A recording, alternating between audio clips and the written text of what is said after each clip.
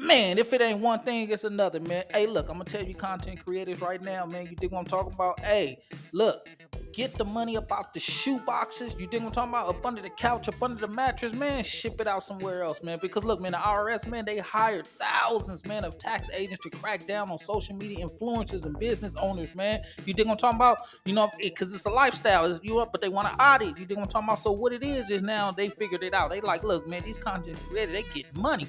Look.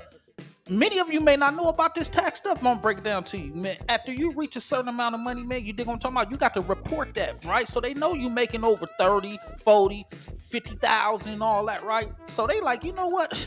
They putting your name in the system. They like, man, we ain't receiving no money. So they about to come out of it, all y'all. You dig what I'm talking about? That's making that big money on there. Y'all ain't giving none to that uncle, you know what I'm talking about? You know what I mean? Yeah, Samo. He like, look, man, the IRS ain't playing no games, man. You dig what I'm talking about? They got agents right now, man. So they coming for you, man. So you content creators, man, that's making this money and ain't shipping it out. You know what I mean?